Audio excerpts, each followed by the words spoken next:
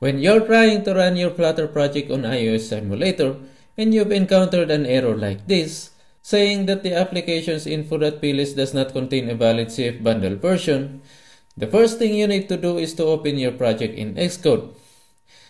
Then check if you entered a build number here. If it's missing, make sure to add it. Then the next thing you need to do is to navigate to your iOS directory.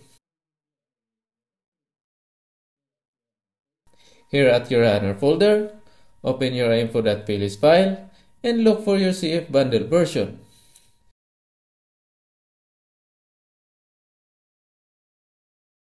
What you can just simply do is to change your placeholder with current project version. So let's go ahead and change this and rerun our app.